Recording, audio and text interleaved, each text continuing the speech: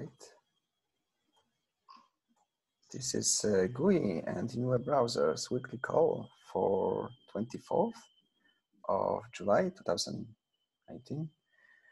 And we meet again to talk about GUIs and web browsers. Dietrich, do you want to go over agenda? To make it more interesting. It would be my pleasure. Thank you for passing the opportunity along my way. Let me share my screen.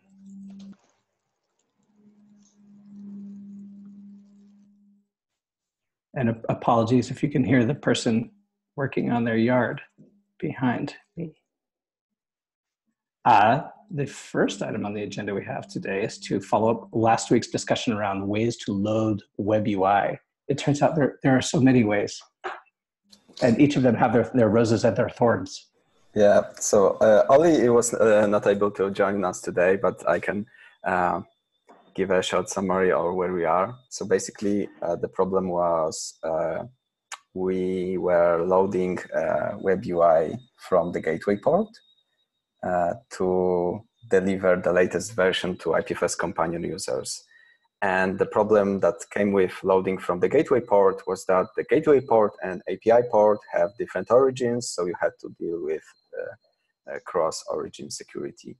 And Companion just lifted off that limitation, but that was like an additional code that we need to maintain and make sure it works correctly. So the plan was to first stop shipping hard-coded CID of the latest web UI with Companion, and instead delegate it to /webui path at the API port on the JS IPFS or Go IPFS, and that way people would just use the version that was blessed by that specific release, and that would both solve the problem on the Companion side, but also would solve potential regressions in the latest web UI when it does not work with older Go IPFS or JS IPFS for some reason. So that's the thing that I think I implemented the PR, and that's ready to merge. And there's no technical blockers on that front. The problem is when we want to give people a way of testing the latest web UI. The idea was to whitelist, apart from the CID, specific CID on the API port, we wanted to also allow people to load the latest version using DNS link on webui.ipfs.io. But that one sort of introduced a potential security problem when we have a person in a cafe and that there's a malicious DNS server returning a different DNS link. Right now, Go IPFS and JS IPFS are using DNS resolvers provided by the operating system, and there's no way to tell if that DNS query went over encrypted, like DNS over TLS, DNS over HTTPS, or maybe plain text. And usually it's just DNS over plain text. So both people can look what you querying, and as well they can provide a rogue DNS server that introduces a different response. And that way, make your Go IPFS provide you with a different web UI. So the plan for that is to put brakes on those PRs for loading web UI from IPNS using DNS link, and until we have support for DNS, like encrypted DNS. So the minimum thing we need is to ensure Go IPFS does not use unencrypted DNS from operating system. And we need to switch to something like DNS over TLS or DNS over HTTPS to ensure when we make a lookup for DNS link, we get that from trusted recursive resolver. Something similar like DNS over HTTPS feature in Firefox. I believe that's more or less the story.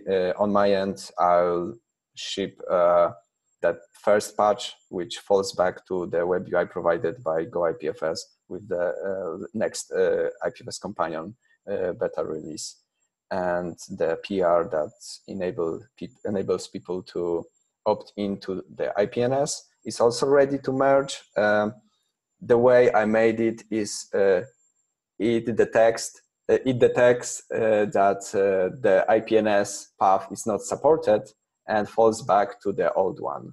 So we can ship that, but it won't work. So for now, I'll probably park it, wait for those changes in Go IPFS. I think that's all on this. If there are any questions, I'm happy to answer. Can you explain what we get from these changes, and also even once you solve the DOH, like let's say you solve the unencrypted DNS problem to ensure that it is encrypted, do we still have compatibility problems if there's other IPFS nodes running that aren't newer maybe and don't support this? Is there a backward compatibility fallback? Yeah, so there are no problems when it comes to like running companion against older version that does not support this. Everything is more or less fully backwards compatible, because we are switching back to the old way. So even the oldest Go IPFS will work. The problem with DNS is that right now we just assume, when we do DNS link lookup, we just assume it's valid.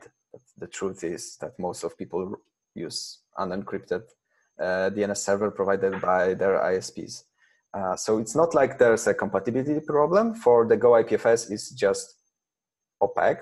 It does not know who resolved that. It just asks operating system for name, for IP for that name or TXT record, and gets it. So that's like more so this will actually be marginally safer. Oh, that will be a lot safer, because you will no longer leak information about DNS link websites you visit, and you will be sure that the actual DNS link record was not tampered between you and the DNS resolver that you have configured in Go IPFS. So the idea is there will be some like a trusted resolver hosted by us, or just one of the big public ones, but there will be an option for people to just pick their own. And my idea is to focus on DNS over HTTPS, because we will need that, and we actually have support for that. I believe Hugo already implemented that for IPNS over DNS work. So we already have a working example of DNS resolver in web browser using DNS over HTTPS. We just don't use that as a global default for entire IPFS node. So I believe that will benefit everyone if we just switch entire node using that.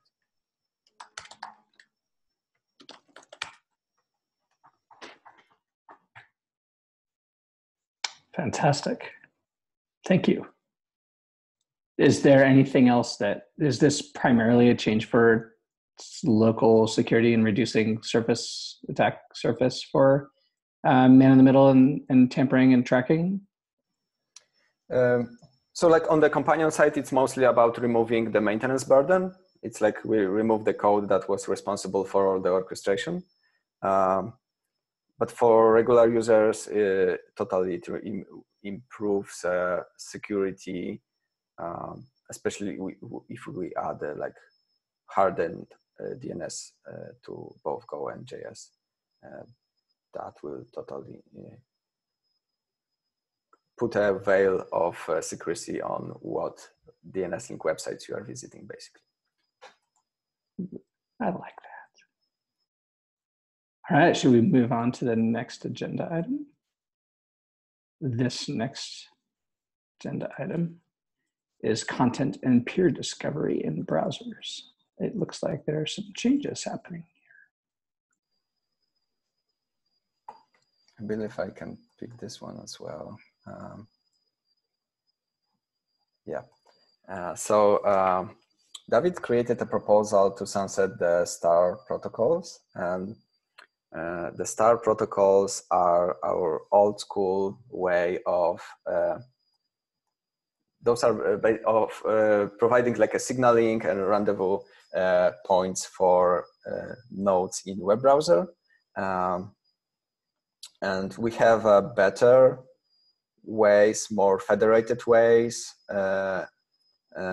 to do those things.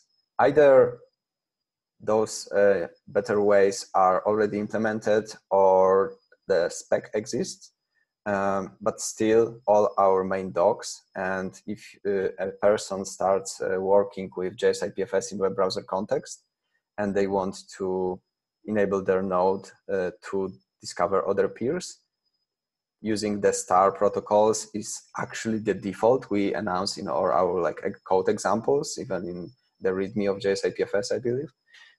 So that's sort of like an unfortunate thing that we still use those short workarounds from years back, and we don't push those new, better, more federated, decentralized solutions through the finish line. So that's like a proposal to sunset the star protocols. It's basically a way of signaling to community that we will be moving away from them. It will take some time, and I believe we will need a new infrastructure for more decentralized federated infrastructure for those new solutions, such as rendezvous protocol and the relay protocol. So it's just to put it on the map, and that will the star protocols are solving content and peer discovery right now. So that's why it's under this topic. And the second leg under this topic is how we can improve delegated routing in web browser. So delegated routing is one of solutions to replace star protocols. The way it works is you delegate some queries, such as like asking DHT for peers that have this CID, or maybe publishing a record that you can provide this specific CID to people if they want to. So delegated routing, we have like a modules for delegated routing for content and peers.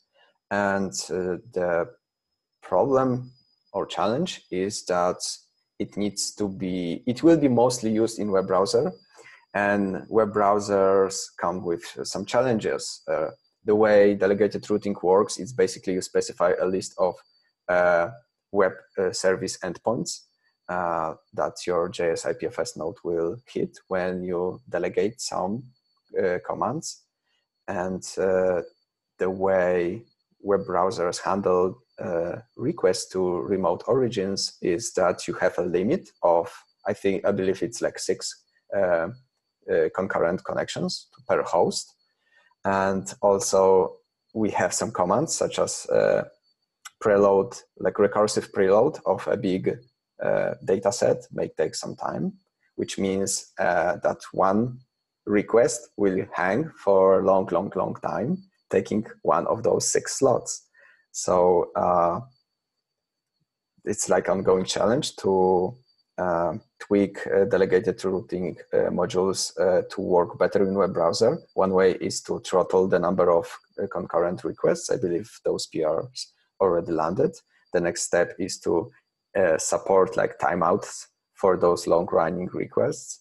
Because like in web browser context, we will, if we hit like more than 5, 6 preload requests that take too much time, those requests will basically block everything else and nothing else will get delegated. So those are more or less challenges. And I mentioned delegated routing in the context of sunsetting star protocols as like an illustration that it's like an ongoing effort. We need to land those new solutions, make sure those solutions work. There's like a default public infrastructure and instructions for other people to run their own either delegated routing nodes or like relays. And then at some time we will switch from star protocols. I believe that's more or less the story behind that. If anyone is interested, there's more in the... I have a question. Mm-hmm. Do we have an understanding of kind of what the performance ceiling we'll be able to get out of this? Like if I think the WebRTC basics connection cap was actually increased to 20 or something like that in some browsers. But do we have an understanding of how close these types of optimizations, like adding timeouts and throttling concurrent requests, will get us? Because it seems like the nature of those kind of reduces the amount of overall network throughput or activity that is available at a given time. So if we do everything that we think is possibly able to be done there, how much faster will content and peer discovery possibly be? Are you asking about like specifically delegated routing through like some third party? Yeah, because I think that's the delegated routing is pretty much like that's the biggest opportunity that we have for in-browser nodes. Yeah, it's like for the short term, totally. That will be the fastest thing. It's like more sort of like a preload on steroids. And that's just like regular HTTP requests. So it does not like use WebRTC or anything. It just delegates API to our remote HTTP API. So that's like a short-term fix. So people can run their own delegated routers. Performance improvements. The main improvement from this will be when you add content to your node in web browser. That content will it will be provided to the network using delegated node, which means all nodes that were not able to reach you before because you were running in a web browser and you were not opening ports. Those nodes now will be able to reach and fetch that content, because the way delegated content routing works, when you execute like the provide method, it will ask the delegate node to fetch that data from you and then publish it and it will automatically publish it to the DHT that it's providing into the network. So if someone else wants to get that data, they will reach and get informed that this delegated node has this content. So it's more about solving the problem of content being actually reachable than improving some metrics, if it makes sense. Yeah, I get it. So the nodes that couldn't reach you because you were running in a browser before, were able to get that wanted that content. So somehow they got access to that CID out of band. They asked for that CID. They can get it from the delegated nodes that you asked to hold that for you. Yep. And it almost seems like a vaguely pinning-ish. Yeah, it's like asking other nodes to please make this content available. Yeah, it's like you ask that node to fetch the content from you, because you have a delegated node in your Bootstrap node, so you're always connected to it. So that node is able to fetch the content from you, and then it's placed in the cache in the repo of that node. So until the garbage collection cycle hits, that data is provided from that node. So that's like good, solves the problem of when you are sharing stuff from one web app to another web app. Those nodes are like the second person is still able to fetch data even if the first one goes offline, because the data is still existing on the delegated node. So it's like an improved preload. And that's like short. So it's not even close to a pin. It's more like a hot potato. You're just holding it for a bit until. Yep. It's like when you share something and you close your laptop, you still want this person who you sent like a link or something to be able to reach the data. So that's like a short term delegated routing. And for a longer term, that will be like a relay protocol and rendezvous, which means people will be able to, Hugo?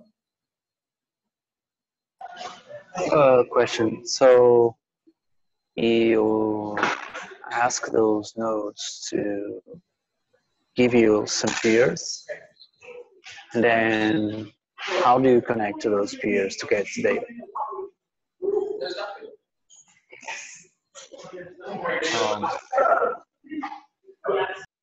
So that's when preload kicks in. So you ask when you get those peers, you can ask the delegate to also preload that content on itself, and then you are already connected to the delegate, so you can fetch data from the delegate. I believe there's like a small window that we don't address yet using delegated modules. I think that's related to fetching remote data when I ask something from gateway. Not sure how specific we want to go in there, but there's like an issue on the repo of the JSLib P2P delegated content routing module. More details. So we are effectively making the delegate nodes relay nodes,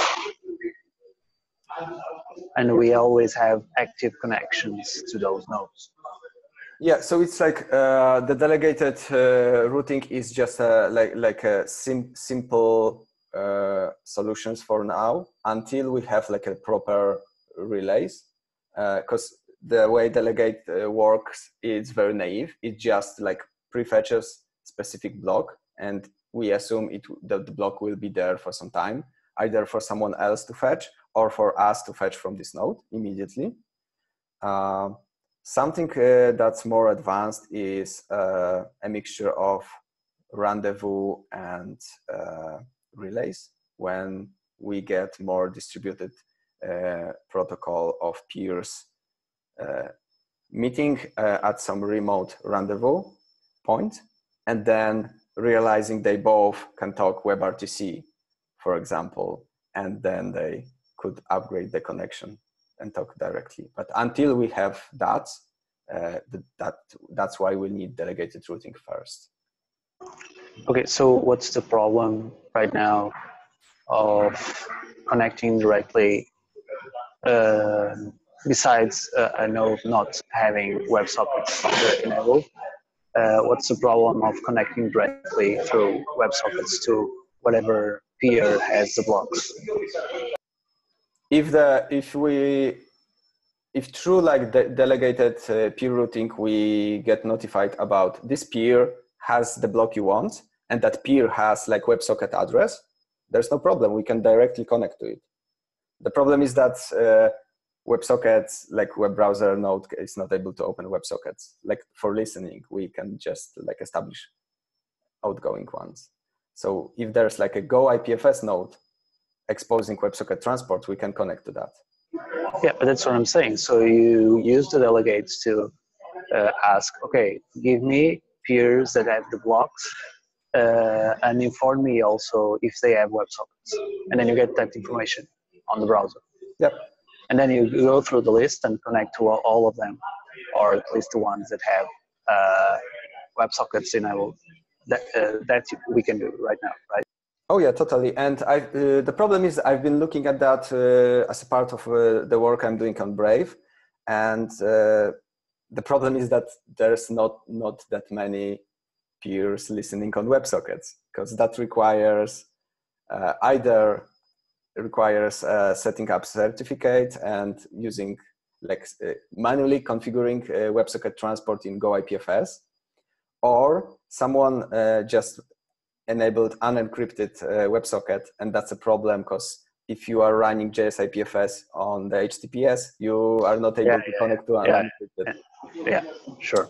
Yeah, so that's like if someone has a question why Go IPFS is not listening on WebSockets by default, that's why, because by default it's not encrypted, and most of websites are on HTTPS, which means they are not able to establish connection to unencrypted WebSockets. Sorry, one more question. So most of our network is behind nets, and we rely on relays to actually get the data from those peers, right?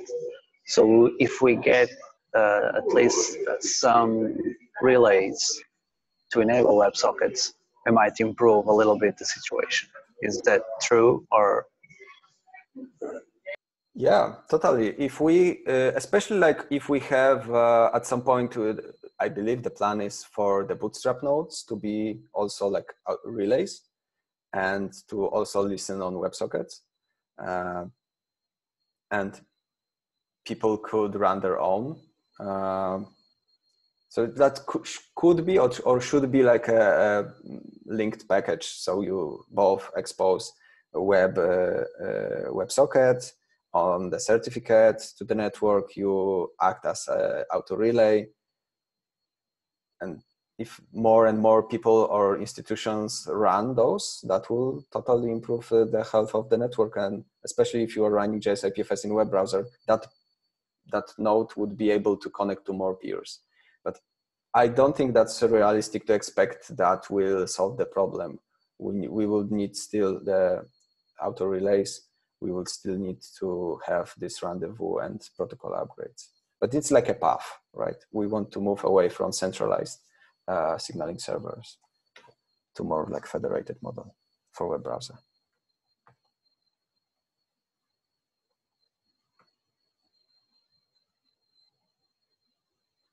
Thanks. That was super interesting. I know both more and less about delegated routing and relays now, that they are sometimes the same and different. I have one more question about this. It seems like there's a staged approach towards landing some of these things. We're doing delegated routing first as a temporary workaround before we get full relay support. What is the time frame for relay support and what's blocking that?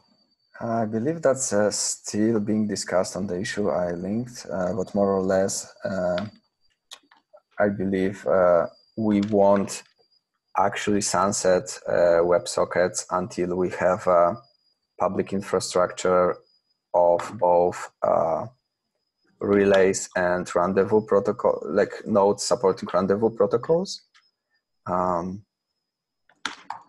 Because we right now people are using WebSocket star for the things that those things will provide, but we cannot expect people to run their own. Right now, people usually, when they start playing with IPFS or P2P, they use signaling, WebSocket star signaling from the README that we provide for the community to experiment and play with. So at least to start experimenting with this, we need to create a new infrastructure using those replacements, run them in parallel. Long story short, I believe that's like at least 1 or 2 quarters of work to get to the point when we can run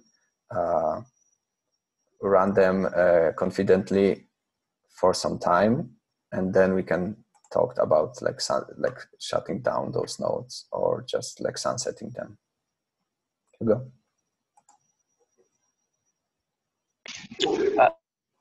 So a while ago, our info team and dialed back on the number of relays that we had because we're using a lot of bandwidth for all of it. Would you see the same problem happening because run was basically a signaling, then main use that much bandwidth, but whatever relays that we use will have the same problem. So I like to have a bunch of relay, or we still. I believe we lost Hugo. Yeah, it sounds like the question is when the infra team rolled back a number of relay servers last month because of some problems, how are we going to avoid hitting those same problems as we add new relays? Yeah, so the problem we had with relays before was those relays were used for like actually pushing the data. All the data had to went through those relays. And we started it as an experiment, and there were no other relays on the network. And running them is expensive when it comes to bandwidth, because like actual data goes through those relays. The plan to mitigate that is to both run those relays, but give an additional protocol for nodes to upgrade to peer-to-peer connection. So for example, when I have two JS IPFS nodes running in a web browser, by default, though those both nodes are not able to talk to each other, they will talk to each other through some relay. However, once those nodes are able to talk to each other, they can realize, hey, we both can talk WebRTC. So at that point, those nodes can upgrade the relay connection to the peer-to-peer one. And that would save the bandwidth for relays, because those peers would just use relays for like a rendezvous point. There's when we talk about this, there's like often like a mixing of rendezvous and relay, because sometimes a single machine, single node can act as both. So the idea is to take off some bandwidth burden of relays by having this protocol for upgrading connection to peer-to-peer once those peers discover each other's addresses. Not sure if that helps.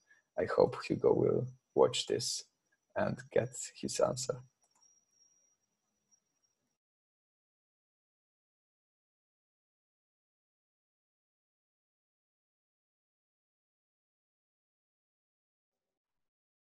I got a quick question about the rendezvous. So are there plans to be able to make that happen through browser nodes as well? So for example, I'm connected to a peer that this other person's not connected to. We're communicating through WebRTC. Can I help them connect with this other person? As far as I remember, being the rendezvous will be similar to the way being auto relay is. Okay. So you can mark yourself as a rendezvous point to others, but don't quote me on that. I need to catch up on reading those specs as well. But I believe it will be an opt-in. Cool. All right, we have about 20 minutes left and 2 topics on the agenda left. So let's move on to IPNS in web browsers. I'm assuming Hugo added this item. No, I don't think. I did because I was just curious. Hey, you want me to talk about it? Yeah, like what's up? Okay, so can I share my screen? It's right. All yours. Thank you.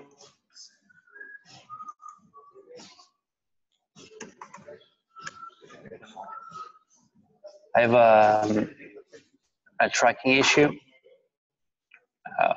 You're not seeing the tracking issue. All right, okay. Might close in a bit. About the whole IPNS over DNS endeavor, which in the last quarter we kind of did an experimental implementation of it, and right now in this quarter the objective is to make it like production ready and deployed to everyone globally, but it needs to be in a way that it holds up, like we don't lose records, the database established and stable, everything like to correctly deploy the name servers and all that stuff. And that's the work that needs to happen this quarter, plus a couple of, at least on the JS side, a couple of tweaks, and that the code still needs, like the one we were talking about, supporting DNS over HTTPS and stuff like that. And one other thing, which is adding support for this on the Go side, is also in the objectives for this quarter. Dominic has already a preliminary implementation of the router, the IPNS router over DNS, but it's still in the early stages, and we need to make it land in Go IPFS. And right now, me and Nadine are talking about extracting IPNS completely out of IPFS in Go and JS. Some guys from the cluster team need this to be able to kind of, in some of the service, don't actually load the complete Go IPFS. So these are the tasks that are going to happen this quarter. And we will only have this ready right at the end of the quarter, because there's still some tasks to do, some way to go. Probably JS will have it soon, but Go IPFS will take a little bit longer. Hopefully we'll manage to have this done by the end of the quarter in Go, but at least JS, I'm hopeful that we will soon have the DNS router available to everyone. Any questions about this? I got a quick question about extracting IPNS related logic from the main IPFS. Sure. I know that the code responsible for gateway is planned to be extracted from Go IPFS as well. So is there like a discussion of making it like a sort of following a single convention of where to like cut out the stuff and how to shape up those new APIs? Yeah. No, not yet. All right. No. The way we are thinking about it is the same way that we kind of have the repo extracted from the JS IPFS. IPNS will be just the same. Mm-hmm. It can work standalone, but inside JS IPFS is just a require way. You just require it, and the API will be the same. You have a publish and you have a resolve, and it's basically that. Mm-hmm. Are you like extracting just IPNS, or is there like a plan to extract stuff that's handling things like DNS link and other naming things in Go IPFS? Yeah, that's another. That's where we are kind of stuck. Okay. Figuring out what's naming, what's IPNS, what's not. Kind of reaching a conclusion about it to see what gets extracted and what keeps what else we keep inside either Go or JS IPFS. Yeah, I ask because like I remember briefly some discussions during IPFS camp that some people wanted to like use DNS link or IPNS without actually using IPFS. Yeah. That's why we want to extract. Mm-hmm. Cool. Thank you. Anyone else has questions about IPNS? I have a question.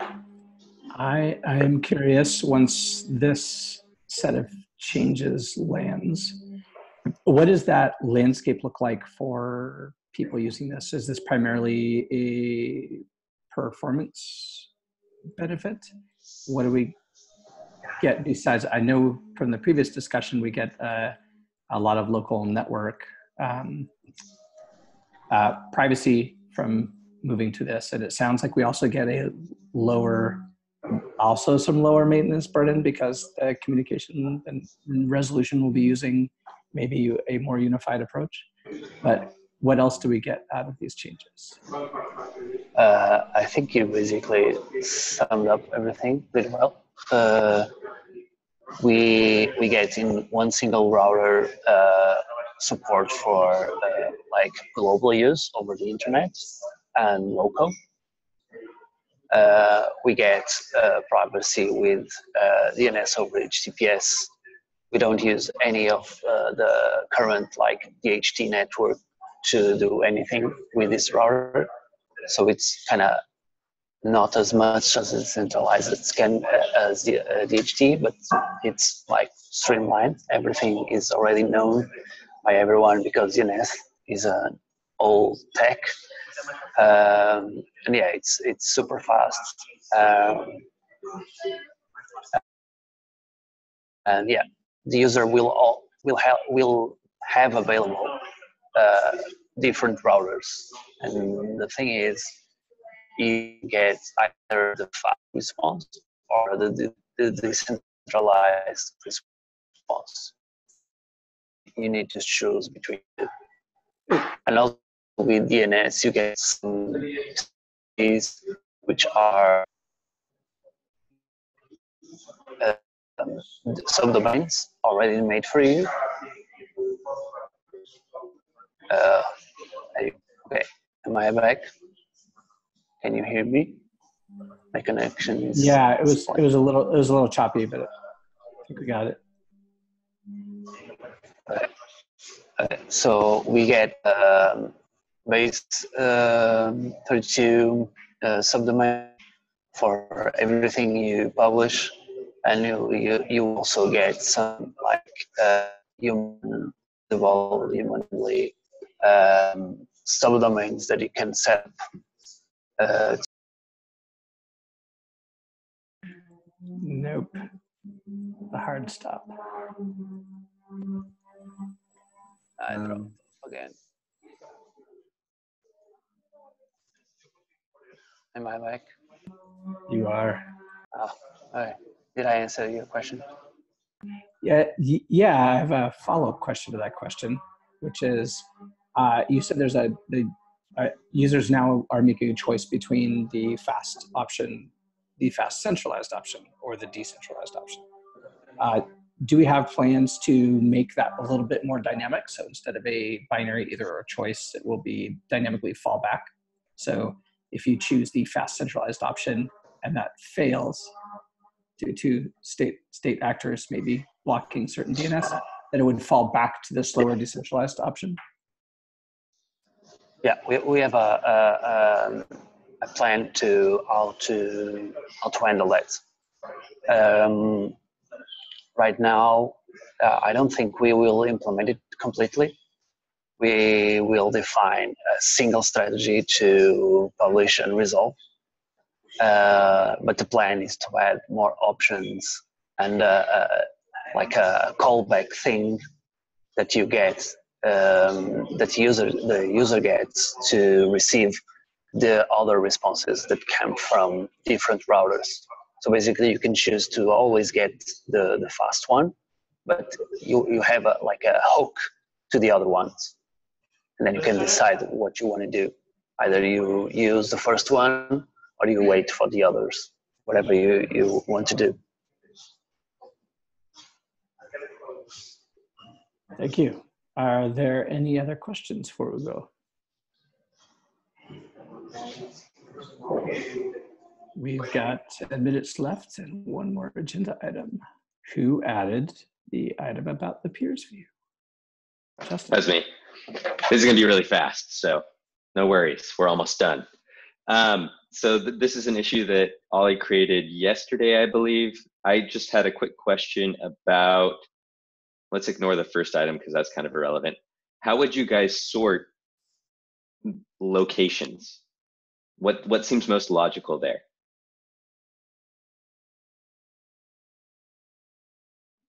By locations, do you mean is that IP addresses, or do you actually have the textual description? So we've actually got the text description. Well, it's a mix, right? You have a lot of unknowns here, and then you have somewhere it's a city and a country. So they were wanting to sort by fix location sorting, but I'm curious about like what you guys think logically works for sorting location names. Would it be sorting by the country, And then, so country and then city. So you'd see the cities alphabetically, but in order of countries, or yeah, I'm trying to figure out what makes the most sense there. If you were doing it by basically place names, then I do think country and then city would make sense. It would make more sense if we listed it as United States, Fairfield, than if we listed it as Fairfield, United States, but that does make sense to me. The other thing we talked about on an earlier call is that it would be more interesting for us to see the highest latency, like, which might be. Yeah, that's actually. If I understand correctly, so that's the order. If we weren't trying to do it by names, I'd say by latency would be particularly useful, smallest to big, yes. Something about location is that we have a special type of location, which is unknown. Mm-hmm. And I believe like those unknowns should be at the very end. Yeah, I agree. So like we sort like countries and cities like lexicographically. However, like an unknown should land at the very end. Otherwise, we get like very non-interesting list at the very top. Yeah, well, and it looks like it resolves these over time. So a lot of things will be unknown initially, but over time they change to actually their actual location as they figure out where the IP is based. Okay, well, that's good to know. I'll go ahead and take that direction. On the chats, Eric had a comment about distance from me. Yeah. So you do your browser-based GPS lookup and sort by geographical distance, which may totally not align with latency distance. Yeah, it'll be interesting to see how that aligns, though. That could be cool. It would be cool to sort like that. Yeah. I like that approach, but would it be confusing because it wouldn't look like there's order there, right? That's not the default. I feel like, yeah, that's a novelty. That's a novelty sorting. Okay. These other columns are sortable as well, which gets a little bit weird because I don't know that all of the other columns make sense to sort by. Any ideas or opinions on these other sort options or what you would expect to see here? Okay, well, that's good. That's fine. I guess if nobody cares, then we'll address it when it becomes an issue. Perfect. It seems like latency is most likely. I think that's probably the most important one. Valuable one. Yeah. Yeah. Cool. Thanks, guys. Thank you. Eric? If some of the headers are clickable and others aren't, we might want to visually differentiate them, perhaps, underlining the ones that are, maybe. Yeah, I can look into that. The sorting is built into the table component that we're using here. I'll see if they have options about how to display what's selectable and what's not.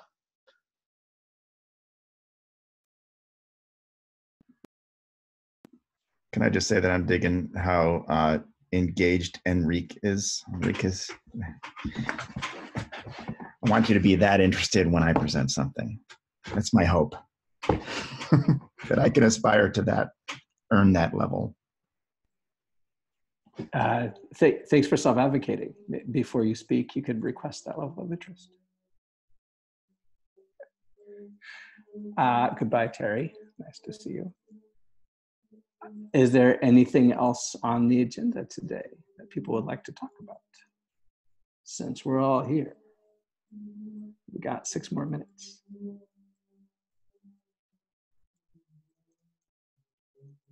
Would you like to sing one of the folk songs of your people? Eric, I know Chicago's got something cool. Chicago folk songs? They're all about gangsters and pizza. See? Just trying to satisfy the cliches that are in all of your heads right now. All right, resident gangster in the house. Some of them are true, sad. Yeah, there's some history there. In that case, no singing today, but maybe next time Eric will bring us a song. I did drive by Al Capone's grave yesterday. I'm a living, driving cliche Chicagoan, but it was only because it's right on the way to where I had to go. And I would not plan a trip explicitly for that, by the way. It's pretty disappointing. All right. Thanks, everybody. See you next week.